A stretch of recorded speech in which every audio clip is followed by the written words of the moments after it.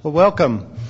We're very excited to be sharing with you today what we think is some really cutting-edge work in ecological farming methods and crop nutrition out of Europe. We learned about the work of the next speaker through Arden Anderson, who was visiting and consulting with growers over there, and he was impressed, and we are too. We have a slight substitute. Mr. Smits was unable to come to the conference from Holland for some health reasons. He's doing well, but we miss him. But his partner, Joan Timmermans, is filling in, and he works with him in the company and will explain to you what they're doing in Holland regarding advanced plant tissue testing and nutrition management. Thank you very much.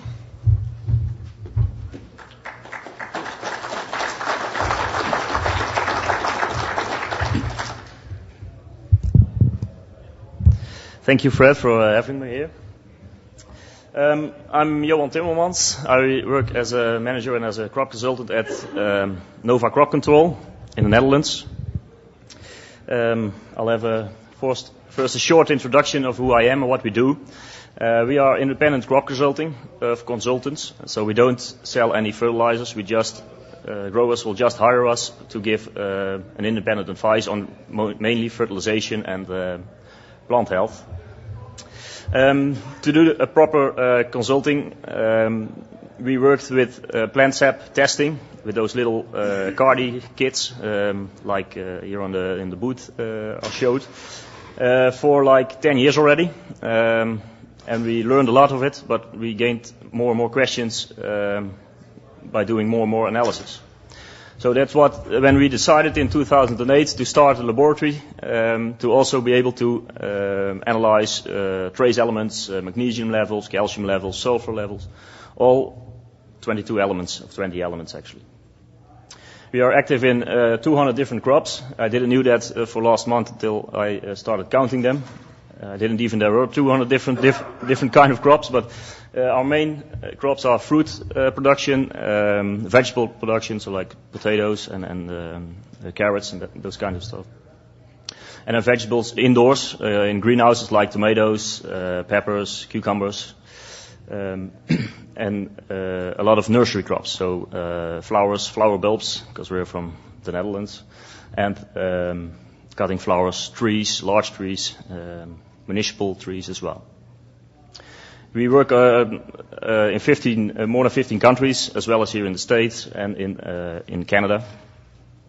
Our goal was, we aimed to, because we work in the plant sap, we want to adjust fertilization very quickly after seeing some problems. So we wanted the results ready within 24 hours after taking the samples. So that was one of the goals we have within the laboratory.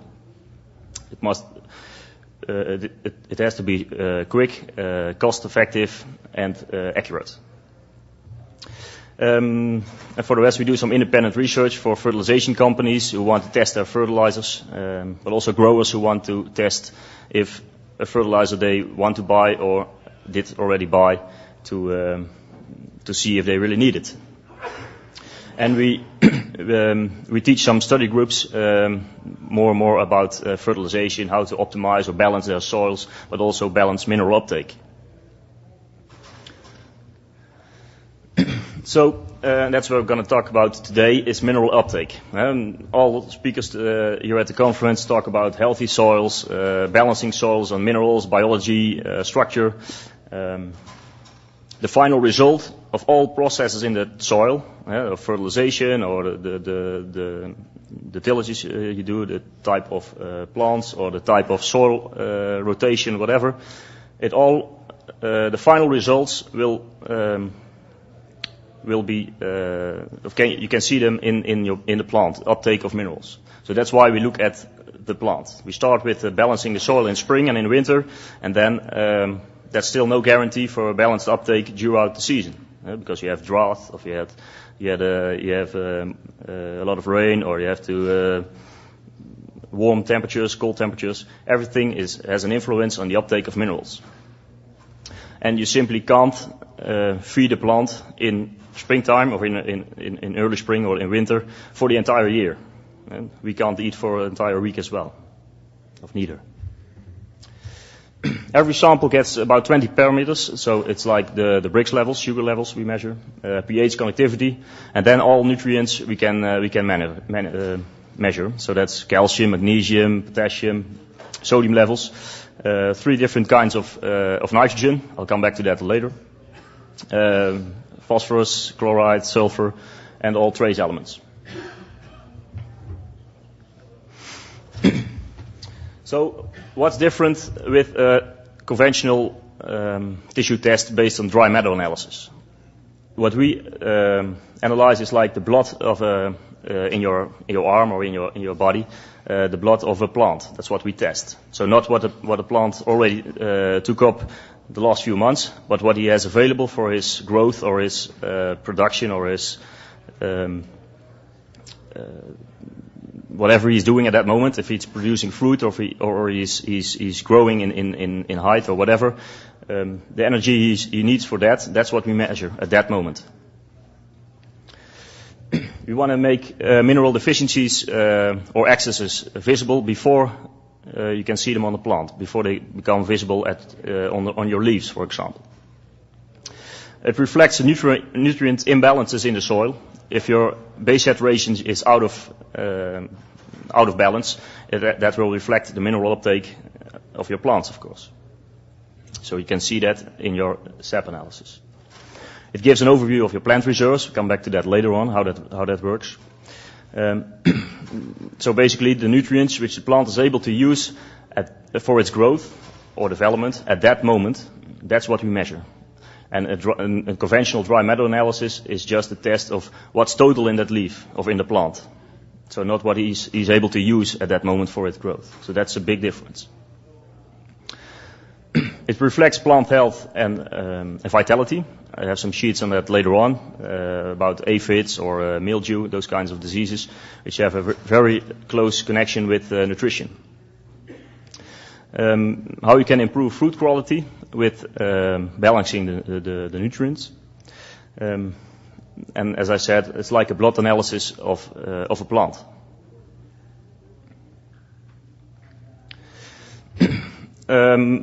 All samples start with sampling, of course. Proper sampling is necessary for proper numbers.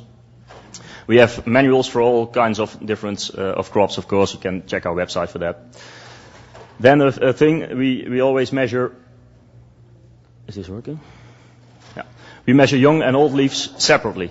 I'll come back to that later, why we do that, but it has to do with the reserves in the plant, the storage of, for example, potassium is in the older leaves, and when numbers in older leaves will drop, you notice that the plant is taking itself, of sucking all this energy out of its older leaves and put it into the younger leaves, for example. Come back to that later on. You want to try to sample in the morning, then the leaves are on the best tension. All nutrients and sugars are directed from the upper leaves to the entire plant. That's gives the best overview of the plant at that moment. Try to sample poor plants versus good plants, so you learn the most of the analysis, of course.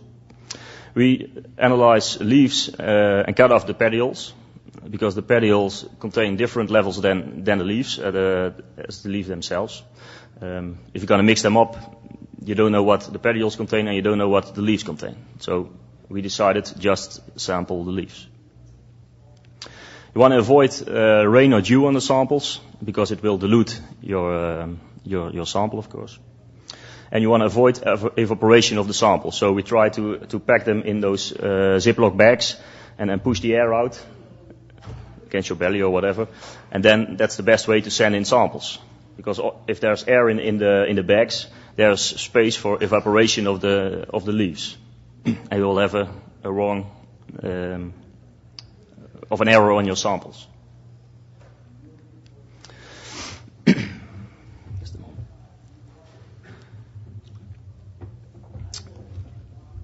There are different factors which determine mineral uptake. You already heard a lot of them from the other speakers, of course, for the other presenters. I've noted some here. For example, the pH of the soil. I hear a lot of growers here who have to deal with a high pH, so 7 or even higher. When we see a soil pH of about 7, then we automatically know that we have troubles with the uptake of almost all trace elements. Iron, manganese, zinc, they will all be blocked by the high pH. So that's one of the things which is really important for mineral uptake, mineral availability. Also the pH of the irrigation water. If you use a lot of irrigation water with high pHs, a lot of bicarbonates, then you're binding your trace elements in the soil. And the plant can't pick them up, can't take them up. Further, the imbalance in minerals, if you have the base saturation regarding the Albrecht method, it always has to be in balance. If you have excesses in calcium or in magnesium or in potassium, that will negatively affect the uptake of minerals. Come back to that later on. Then you have the release of fertilizers. The moment when you put on your fertilization or your fertilizer, and the moment it gets released or it gets available for the plant. There's always a time frame in that. If you have artificial fertilizers, then it's ready, easy dissolvable salts, and will be available for the plants very quickly. If you use compost, for example, it will take a bit longer. You need mineralization. So the moment of application versus plant availability, that's a factor you have to take in mind. We have some growers who use potassium fertilizers in the winter for the entire year. You can't do that because potassium is easily leachable, and if you have some heavy rain in spring, you're going to have a shortage in potassium in the summer, for example. So take that in mind. Then soil structure, root quality, really important. If you don't have any roots, then you don't have any mineral uptake. So that's minerals need to be has to come in the plant by the roots. So the more roots you have, the better it is, basically. And then the root quality, so the really nice fine root hairs are really important for calcium uptake, for example.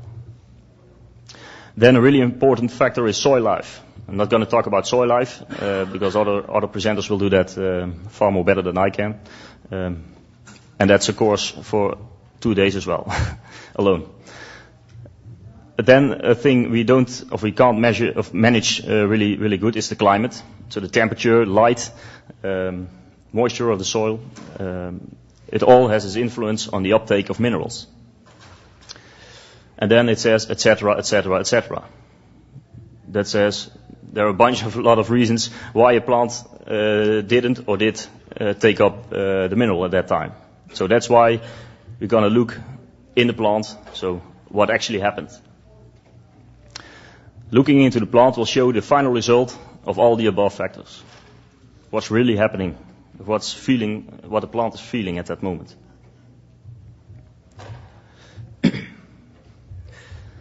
This is a corn plant, for example, or a wheat plant, or whatever. It shows where in a plant a deficiency first comes visible. Here at the bottom you have those elements you probably all of you know. It's the nitrogen, the potassium, magnesium, phosphorus. If you have a deficiency of, for example, magnesium, you'll first see that in the older leaves. That's why it's on the bottom of this plant. It has to do with mobilization of the mineral. If you imagine some roots here under this picture, and the magnesium availability will be shut down, for example, doesn't mean which reason, but the uptake of magnesium will be decreased, then the plant still needs magnesium for its younger parts, for example. It will pull out the magnesium from its older leaves, and then it will transport it up to the stem, to the younger leaves, to feed its younger leaves. If you look at calcium, for example, that's on the top of a plant. So if you have a calcium deficiency, you'll always see that in the younger parts or in the fruit. That also means that when the calcium uptake shuts down, of its shutdown, a plant is not able to pull calcium out of its older leaves to feed its younger leaves. So that's why you see the shortage of calcium, the deficiency, in the younger parts of the plant. Boron as well.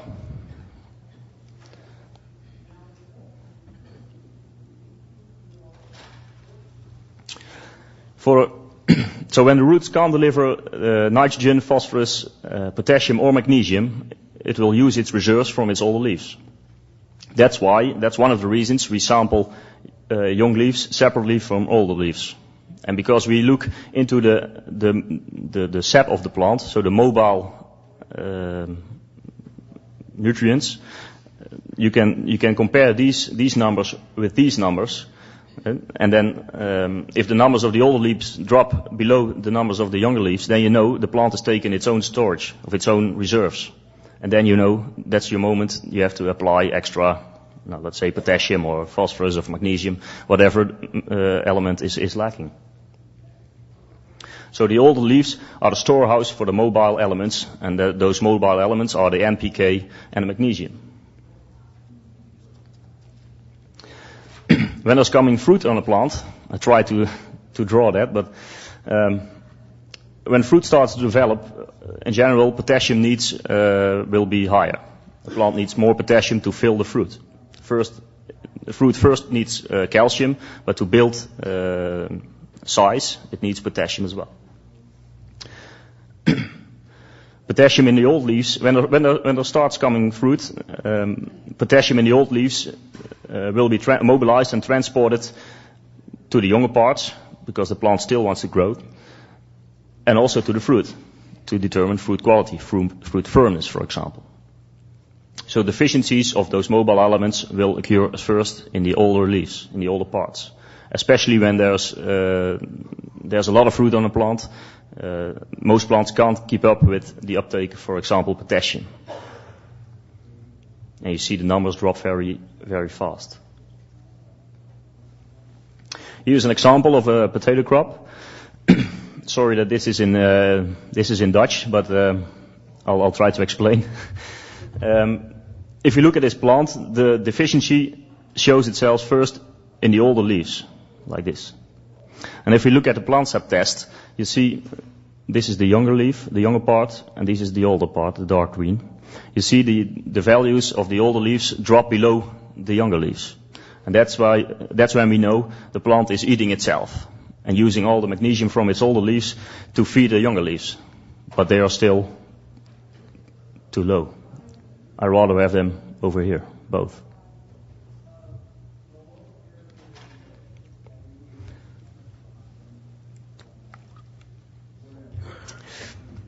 So that's the main reason why we sample young and old leaves separately. And by young and old leaves, we mean young but still fully grown, so it has reasonable size. And the oldest but still vital leaves. At the end of the season, those old leaves will turn yellow. And you don't want to sample yellow leaves, because then you're fooling yourself. Because values will probably even be higher in there. But just because the plant is pulling all the moisture out of it, and it doesn't benefit anymore for photosynthesis. So the leaf still must be vital. It's the same for a corn crop, the same for a potato crop. Works the same in every kind of crop. That's what makes this technique so unique and fit for every crop.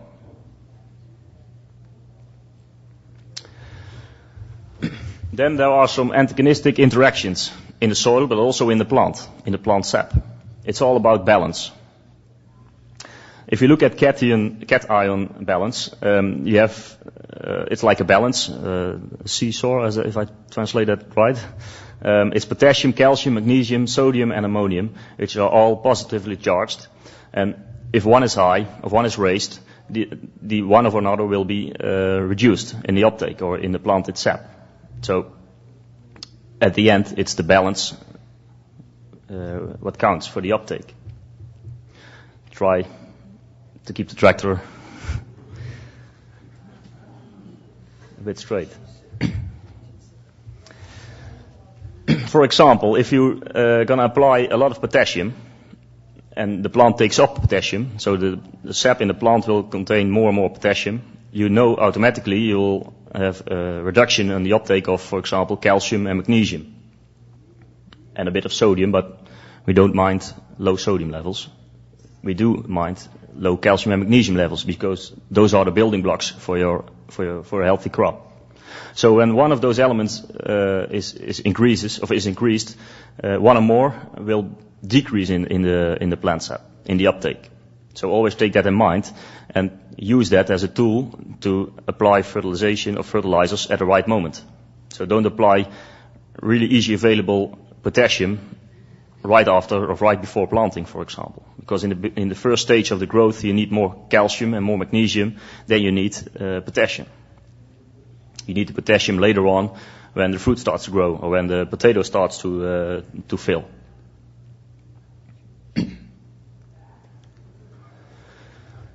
One of the reasons high potassium will be working antagonistic on, for example, calcium and magnesium levels is high applications of animal manure or high applications of compost. If you apply a lot of manure or a lot of compost, potassium availability will raise explosive. Especially when you get some really nice warm soil, so the mineralization will go very fast. You get excesses of potassium. We see that quite often in our fruit crops, for example.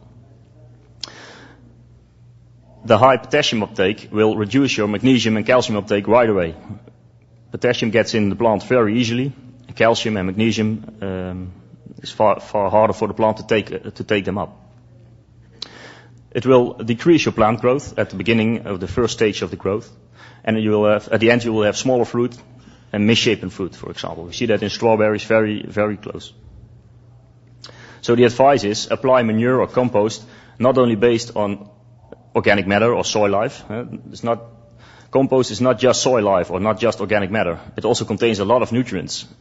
And you have to take that in mind, especially potassium, or if you have a poor compost, sodium levels can be pretty high as well.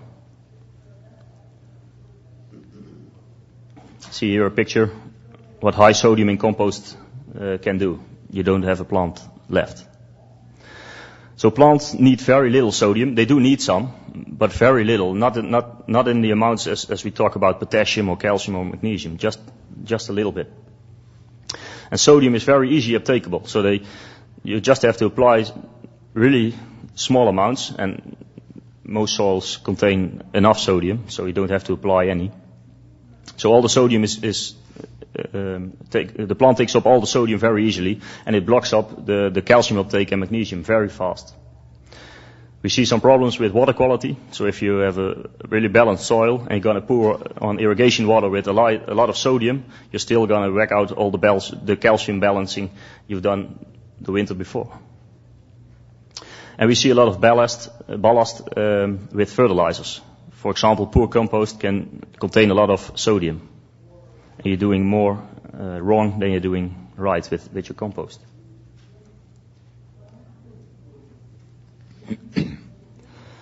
If we look at the other side of the line, the anions, it's some sort of same balance.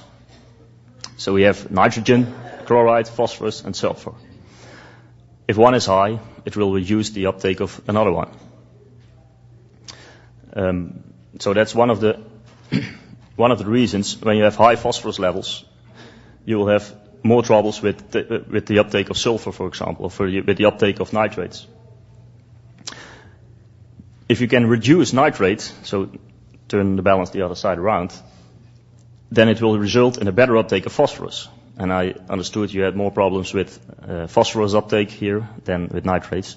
So if you're able to lower your nitrate inputs, you will automatically have a plus on your phosphorus uptake without applying any extra phosphorus.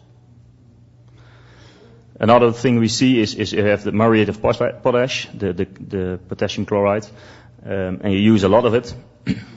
I assume you don't use it all because you're almost all organic, but when you do, or your neighbor will, you will reduce your uptake of nitrogen or phosphorus of sulfur right away. Because of the chloride, it will kick out the other elements on the balance. And that can go very fast.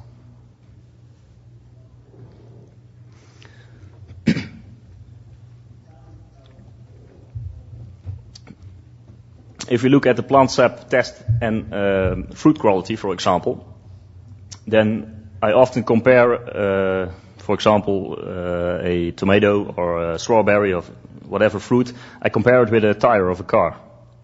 Calcium is the rubber, the quality of the rubber, and we got to pump it up with potassium. If you don't have proper calcium on the basis, you can't make size on your fruit, or it will burst. So it's the potassium to calcium ratio which is really important for the fruit quality, and then I'll talk about firmness and size. It's always a balance between potassium and calcium. If you're high in potassium, you also need to be higher in calcium to have the same quality. And that's what goes wrong very often. That they heard potassium is needed for the firmness of fruit. That is so. But if my calcium is low, I don't need that much of potassium because I easily overdo it. So it's the ratio between potassium and calcium in the fruit which determines the firmness and the size. If one is high, the other one should also be a bit higher. I've illustrated that on an example of a strawberry crop, but it counts for every crop we've checked the last few years. If you divide the growing season in two parts, the vegetative phase, and which is for plant growth, so building a factory, actually, making leaves.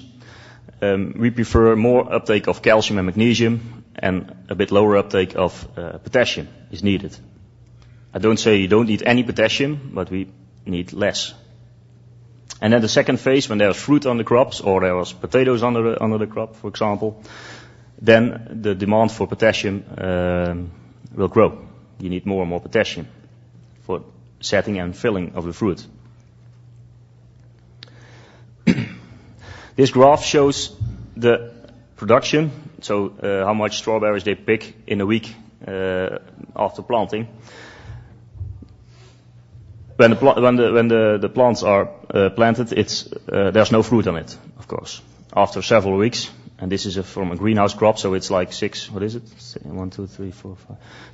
a half weeks, they start picking the first strawberries. And then it raises very fast, the production, so the kilograms or pounds of strawberries on that crop raises very fast, and then it drops a bit the weeks after that. If you then compare the potassium needs for that crop, it goes quite along with this curve, but then it starts a few weeks earlier, of course, but it also does have this line. So when there's more fruit on the plant, potassium uptake has to be increased, but still not too much. So, and if you then look at your sap test, you're going to compare younger leaves with older leaves, and then take in mind that your plant reserves are in the older leaves, especially for the potassium. So older leaves are the storage for the younger leaves and the fruit. So if you look at this picture, this is the moment when the plant is going to use the potassium from its older leaves, for example. And at a certain point, the values in the sap analysis from the old leaves will drop below the younger leaves. And if they're a bit lower, that's not a problem. But if they're going to be too low, then your plant starts to become potassium deficiency. And then you see analysis like this. The younger leaves are still okay, like 5,000 ppm of potassium. And the older leaves is like 3,400 ppm. That absolutely seen it, that's still enough. But if you compare it with the younger leaves, the plant is eating itself. And if you see this kind of edges on your leaves, then that's almost always potassium deficiency.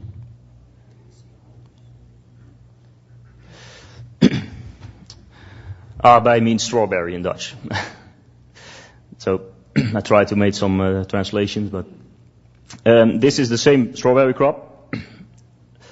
The yellow line is the younger leaves, the potassium levels, and the red line is the sap levels of potassium in the older leaves. In the starting of the growth, you see that the older leaves, the numbers in the older leaves are higher than in the younger leaves. That means the plant is full of reserves. It contains enough potassium at that moment. When tillage goes along, or weeks goes along, the fruit starts to develop, and at a certain point, the old leaves will be sucked empty.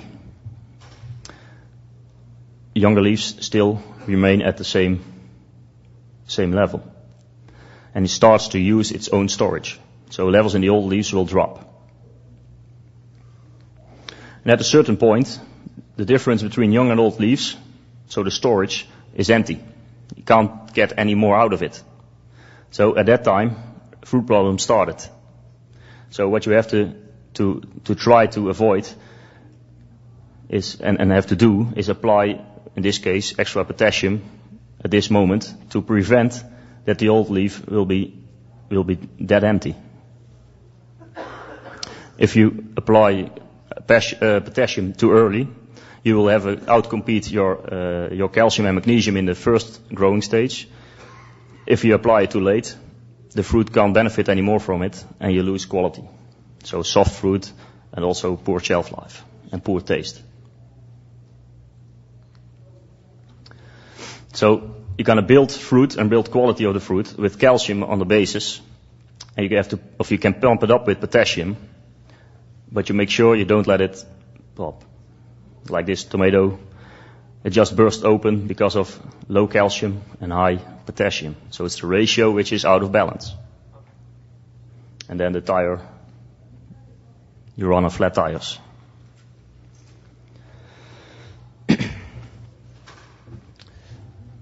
Mineral uptake and plant disease. We see a very close relationship between nutrition of plants and the appearance of diseases in plants. It's the same to us as humans. If we don't eat properly, we don't eat healthy, we're going to get sick earlier, or sick more easily. It works the same for plants. So balancing mineral uptake will give a balanced growth, a constant growth. So no excesses in growth or no reduced growth, an even growth. If you have balanced your mineral uptake, your plant will be less receptive for diseases. And then we see strong relationships with aphids, fungal diseases, fungal attacks like mildew, botrytis, also Phytophthora, and also bacterial diseases. You'll have better flower quality if you balance your mineral uptake, and also fruit quality can be improved. So like shelf life, firmness, but most important, taste. A lot of those relationships between minerals of nutrients and plant diseases are shown in this book, Mineral Nutrition and Plant Disease. I don't know if it's available at the bookstore, but otherwise you probably can find it on the internet. But it shows a lot of relationships between specific elements and the appearance of diseases. This is a strawberry crop propagation, so they make plants for strawberry production. This was one field. This picture taken that side. This picture taken the other side. The guy who took the picture was actually Sjoerd, who should have stand here, but he took the picture, and one side of the field was covered with mildew, and the other side didn't. The only difference was a difference in variety. So they had the same fertilization, same soil type, same watering, same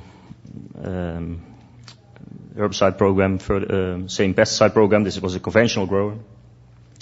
One variety showed mildew, and the other one didn't. Here's a close-up picture. This is typical for mildew in strawberries. It's the leaves which curl up. And that's typical mildew. So we checked, at that moment, the plant sap of both sides of the field and both varieties. So the main difference was silica. The element silica is involved in cell strength, hardness of the cell wall. So if your plant contains enough silica, it will automatically be more resistant against fungal diseases, for example, like mildew. At that moment, we start to apply silica to also get the other variety, the red one, at the same levels as the other one, and the mildew disappeared.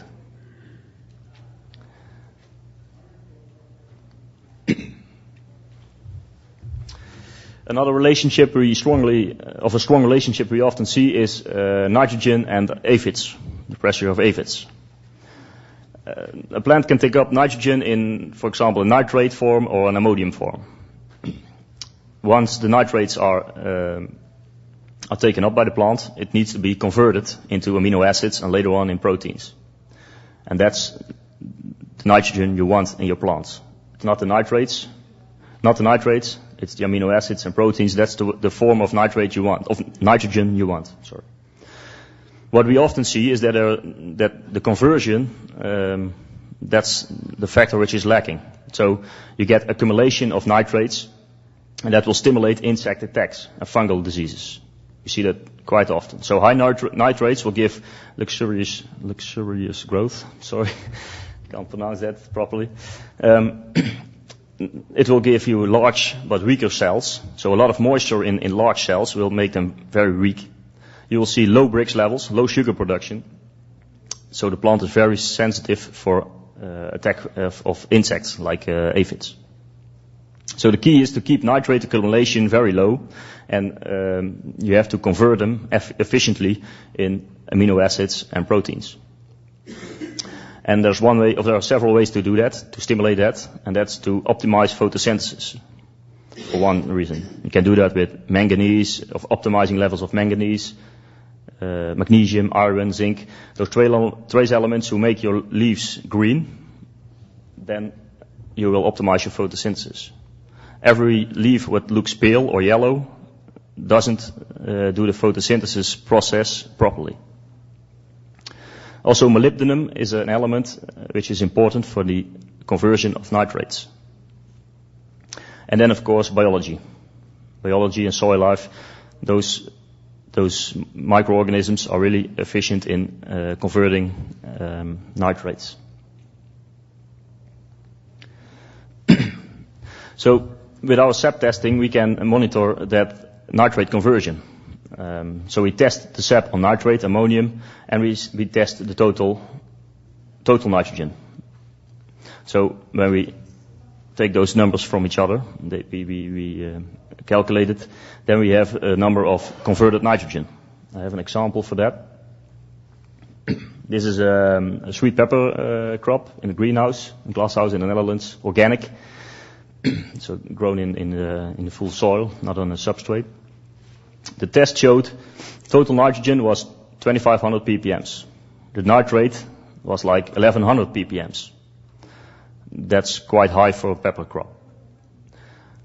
The converted N is the difference between those two numbers. So if you calculate the nitrate conversion, you're going to divide the 1,100 of nitrates by the 2,500 of total nitrogen, then 44% of the nitrogen in that plant is in the nitrate form, and that's quite high. In this greenhouse, we saw the numbers go above 55%. So 55% of the nitrogen in the plant was in the nitrate form. That was exactly the moment the aphids came in, and the entire crop was gone. They have to harvest the entire crop and planted new ones of another crop after that. So the entire crop was gone. So what we did over there was we decreased the amount of fertilizer, nitrogen fertilization. They are used to apply huge amounts of compost, like 1 or 2 inches every year, because compost is kind of cheap in our country. And they think the more compost, the better. But the nutrients went out of whack. 3 times as high as conventional growers.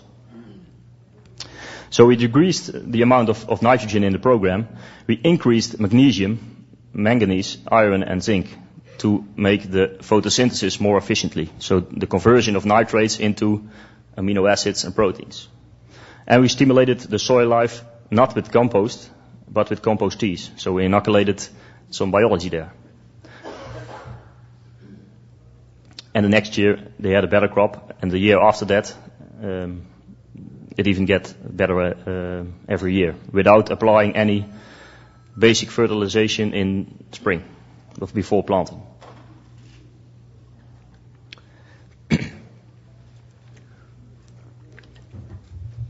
So, and that's all based on optimizing the photosynthesis process. This is a very simplified picture, but it's mainly catching sunlight and convert that energy into the energy a plant can use for its own functioning.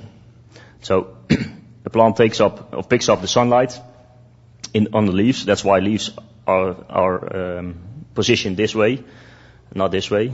So that's also a sign. If your leaves are hanging, they can't take up enough sunlight. They breathe in carbon dioxide and they breathe out oxygen. That's why we need plants for our needs, for the oxygen, of course. And then there's an uptake of water to the leaves and nutrients, and they are converted and put back in energy packages or other nutrients which are already converted. That's simplified what happens with photosynthesis. We are constantly managing this process, optimizing this process. So we want to manage the leaves as a factory of energy factories. And you can only do that by keeping your leaves green. And with green, I mean not the dark green from packed with nitrates, but a healthy green. That's what I mean.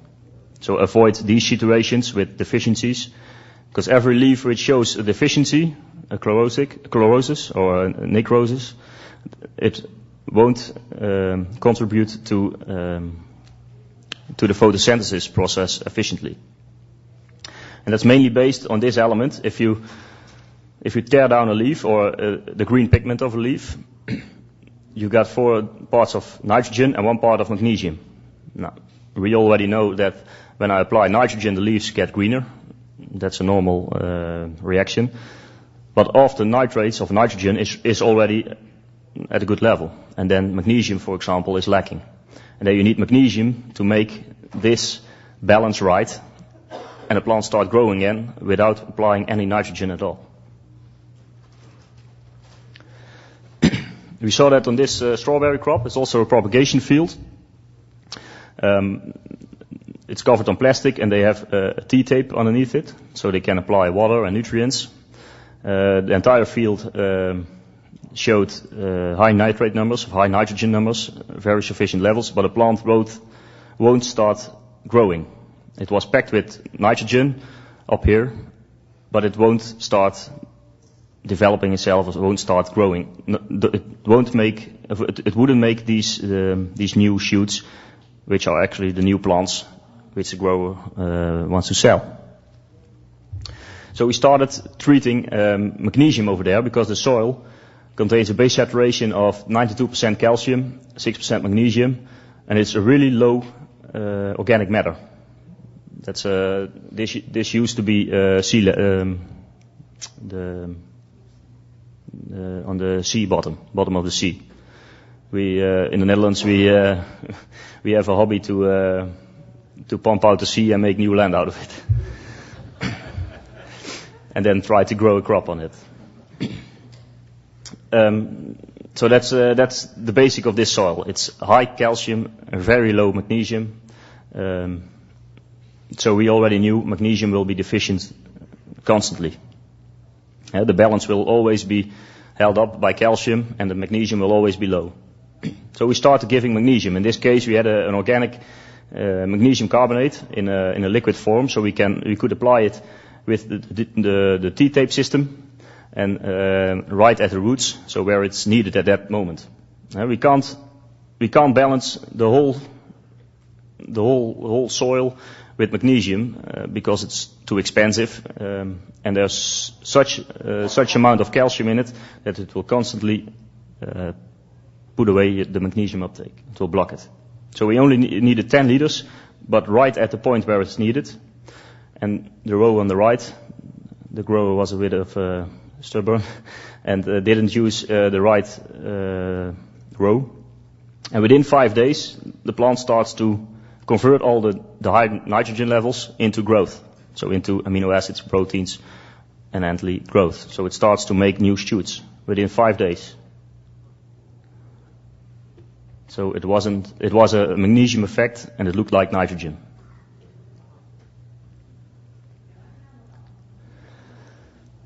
Another example, how we used the SAP testing was at 6 potato fields. It was potatoes for the chips industry. It was in the north part of the Netherlands, and it was just a comparison between different growers or different fields and different fertilization strategies. This is Dutch. You can't read it. You don't have to. I'm just going to talk about the colors. This is the conductivity of the plant sap. That gives an idea of the total amount of nutrition in the plant. It just is a number of the plant is having enough nutrition or it's lacking nutrition. Nothing more or less than that. The green lines were the same grower. Are really huge, of really high in nutrition. The red one is really low. Nothing more, nothing less information about that. The other ones, the blue one and the yellow one, were somewhere in the middle. Normally it's about 10 or 11. 15 is far too high. But then we're going to look at which nutrient is causing that high conductivity. Kalium means potassium. The green lines are the highest in potassium, so that's one of the reasons the conductivity was really high. And the red one is really low in potassium. The normal potato crop needs about 4,500 ppm of potassium for normal growth. Above 8,000 is excessive. Below 3,000 is too short. If we then look to the magnesium numbers of the same crops, of the same samples, you see the one with the low potassium is highest in magnesium. That was the only grower who applied Epsom salts.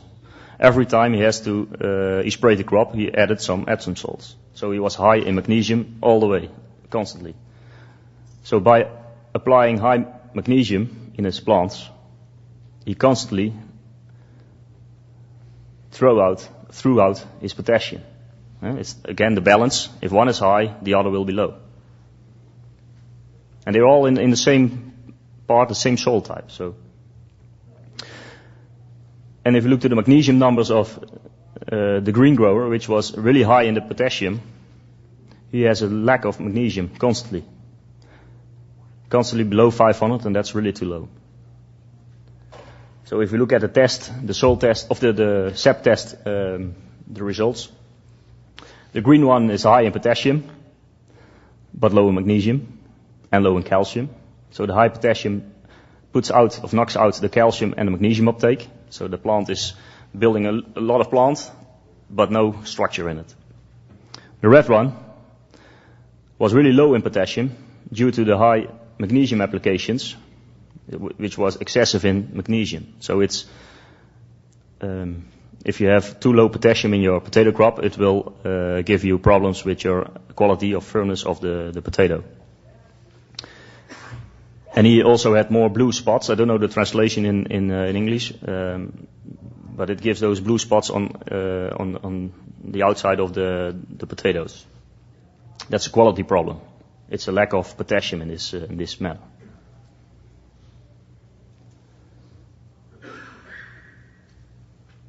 This one didn't have a good crop. This one neither. You have to be balanced in the middle. That's when all nutrients, when the balance is equal. That's when you have maximum production and the best quality. So I'm a bit early, so I have some time for extra questions. Yes, please. You mentioned balance. Two questions. One is, you don't literally mean equal. It's not the levels are equal, but it's the. I'll first repeat the question. You said the balance needs to be. It needs to be in balance. That doesn't mean that the numbers has to be the same exactly. But for example, if you look at this sample, potassium is like in numbers like 7,000, 4 to 5,000 is normal, and magnesium is really other numbers. And other a potato doesn't take up 5,000 ppm of magnesium. So it's at the end it's the bars, the length of the bars should be at the same height. That's the balance I mean. So it's not exactly the numbers which have to be the same, but the judgment, the length of the bar, that shows if you are in balance or not. Yeah. And just related to that, do you find major differences between different crops? Yes. Yeah. For example, a pepper crop takes up, if you have a good calcium uptake, it will be in numbers like 50 to 100 ppm. If we have a tomato crop, it can be 2, 3, 4, 5,000 ppm of calcium. So that's totally different. But the balance between potassium and the ratio between potassium and calcium, that's also different for every crop. But that's determining if you have enough calcium or not at the end. Yeah. So. I was wondering if you could talk about how humus in soil and the soil microbiology can keep the soil in balance for both cations and anions and provide the right cations and anions to the plant throughout the season. Can humus in the soil do that without us having to physically apply those nutrients? In an ideal, he asks if you have a healthy soil, can it deliver all nutrients, all cations and anions for entire season in the right amounts? Yes? Yeah. Something like that? Yes, it can, in an ideal situation. And then really ideal. So, and then still you're depending on weather, on quality of plants, sunlight, all those things. And we've never seen an ideal situation. Yeah, that's in practice. I can tell you that it's possible, and we've never seen it. And you have, for example, a pepper crop, sweet peppers, has a certain time it has 3 peppers on it, for example. And it will deliver those 3 before it makes 3 new ones. So you have potassium needs go like up and down, up and down. And your soil will deliver it on an equal level if it's a healthy soil. So the peak and the other side, you have to adjust with. It's best to adjust them a bit. Then you have maximum production, and I think that's what you want to achieve: production and quality. So, but another thing we see, if your soil is not balanced at all, you have to adjust far more applications and higher applications throughout the season. You have to correct more and more often as well. So, yes. What is your preferred or favorite method of extraction of sap? Just pressing. And what do you use to press with? A giant press. Yeah, we've developed the press so we can do it in our lab, very fast and very accurate. Because if you do it just with a grip, then I'll do it differently than you will do it, and the first drop will be different than the last drop. So that's a bit of a thing we have standardized, and that's why we get good numbers throughout the season. And but that was one of the reasons we did it on a lab scale. Do you find there's a specific pressure, like hydraulically, that is ideal? There is, but it's for every crop of a type of leaf is different. Because we do in nursery stock, so that's the trees, oak trees. You need to press them far more harder than you need cucumber, which you can actually squeeze like this with your hands. Huh? So we've standardized it, and that's a bit of our secret to do it to get stable numbers, because that's really important. How do you standardize drought conditions versus wet conditions, and percent of the numbers that are extracted out of that leaf? Yes, we don't take that. He asks, how do we take care of when the leaves are full of moisture or drying out? If a plant dries out, you can do everything with minerals. It just needs water at that moment. So first give water to let the plant grow. And that's also the reason why we say take your samples in the morning when the leaf is on full tension, and then you have the best numbers. So, yes. Difference between just leaves and petioles. You mentioned you want to keep the petiole separate from the leaves. Do you never do petiole analysis? Do you only do strictly leaves? The question is if we always do leaves without the petioles or also do petiole analysis as well. We started with petioles because we also started as you guys in the field with pressing with a grip, and then you need petioles because you can't get any juice out of the leaves. It's harder to do. But we saw that especially magnesium levels and trace elements are more accurate to measure in the leaf than in the petiole, because the petiole is just a highway towards the leaf, and your deficiency will show in the leaf and not in the petiole or the axis. So that's why we start measuring the leaves, and it gives better numbers, more accurate. So, yes. If you're getting mildew on your grapes, and some of the things you do is spray copper on the grape.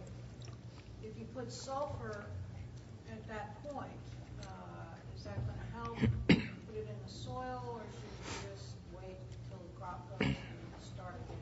Yes. Sulfur the next year? The question was if a grape crop has mildew pressure and you start spraying copper to reduce it, should you also apply sulfur? Well, sulfur is an element which is important for resistance against fungal diseases. But if you put, for example, copper or sulfur on the leaves, then it's just a pesticide which you can call a nutrient, and which can be sold as a fertilizer instead of a pesticide. But if you are able to manage the uptake from through the roots, and so the plant, the numbers in the plant will be raised, then the resistance will be bigger or better from the plant itself. Mildew in grapes is also a matter of keeping nitrates low. Yeah.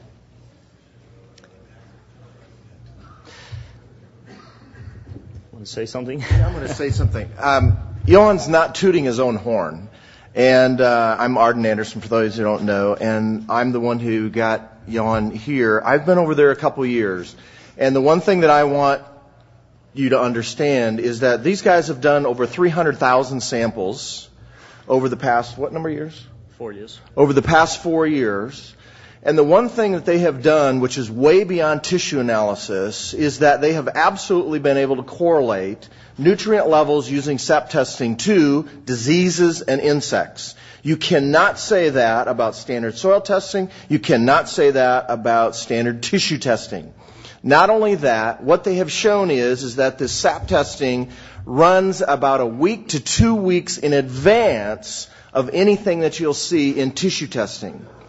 So the bottom line is that this testing system, and I don't get any thing from them as far as royalty or anything like that. So, but he's not tooting his own horn on this. The bottom line is that this testing system that they have developed, we are able to actually solve insect and disease problems with a nutrition that has been talked about for years and years and years at acres.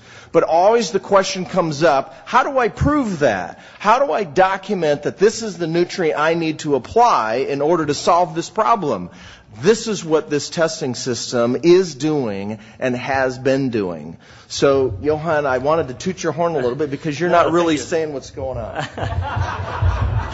Thank you. Okay. I'll be available this afternoon in one of the consulting halls for more further questions. I think it's 12 o'clock already, so we had to... Thank you.